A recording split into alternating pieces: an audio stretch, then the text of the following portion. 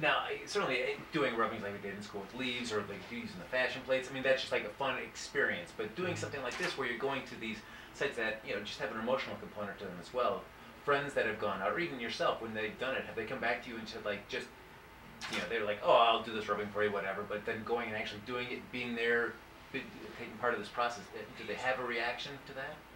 Yeah, everyone has a story. Absolutely everyone has a story when it comes to the rubbings. My friend Christy, she was doing a rubbing of James Dean's grave and ended up meeting James Dean's cousin who told her stories about what James was like as a child.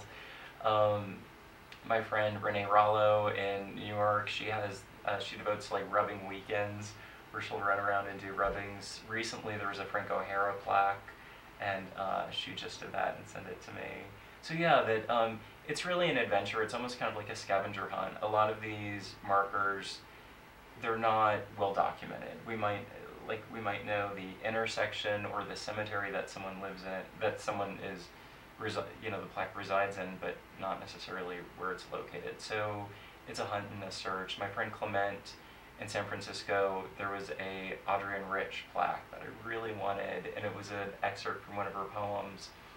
And I kept telling Clement, I was like, you have to go, you have to do this.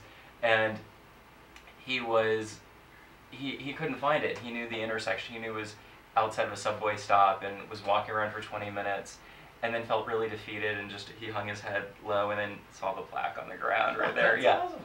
So everyone has a story, and it's also nice. It's a great way to honor the people before us. It's kind of meditative and to just kind of spend time with the plaque. Now, for this, did you know about all these markers in these areas, or are people reaching out to you saying, oh, I'm from this area of the world and there happens to be something here, would you be interested in this? Both. Primarily, though, it's been my research, which I did not expect. I thought people would have a lot of suggestions, but generally we don't think about public commemorative markers. It's something that we encounter on a walk, wherever we're walking, but we don't think about it in terms of a gay context. So people aren't necessarily deeply in touch with the gay markers that they have in their city that they live in. Now, certainly you've got about like 150 rubbings right now. How has this project evolved from when you first initially conceived of the idea to now you're at 150? Has the project changed at all? Your perceptions of the project changed? Has it changed? Or is this pretty much what you envisioned from the start? Like this, I can see this is going exactly the way I thought this was going. I'm happy to say that it is exactly the way I wanted it to go. I wanted exhibitions. I wanted the rubbings to be displayed all at once. And in doing so, you get to see who gets commemorated and who doesn't.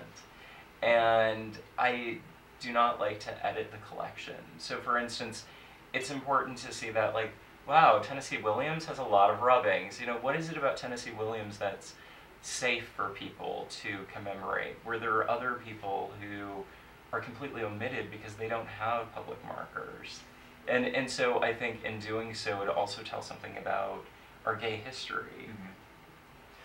Now, for the exhibit, that you've gone to different colleges. I mean, in fact, you just wrapped up, you did Loyola Marymount, you did that. Yeah. You did Appalachian State or North Carolina. So it's like, especially Loyola Marymount, just being a Catholic school, saying, oh, we'd like to do this, this exhibition of rubbings. What was that like? Yeah, and then Boone, North Carolina. So what was it like? It was really touching to realize that these institutions understand the importance of this project and that they are willing to back it and support it and help connect their young students with it. So I loved being at both of those places, and that did surprise me, actually. It first debuted at the One Archives, their gallery space in West Hollywood, and that was amazing and magical. But each time it's been like, for instance, at a Catholic university, like, who would have thought, but they were great, and the students asked wonderful, really thoughtful questions, and really, it's interactive. It's not something that you just walk past casually. There's a lot of text involved, and people were reading and very considerate of it. Now, was this the case of the universities reaching out to you, or did you let's try to get it in different universities to showcase this, and you reached out to these various universities? Both things are happening right now. Yeah, it's going to be at Webster University in St. Louis at the end of August, and I'm happy about that. That's because it's actually where I grew up, was St. Louis, so it's kind of nice about, you know, that I'd gone back to St. Louis to do rubbings, and now those rubbings are going to be displayed at the university there.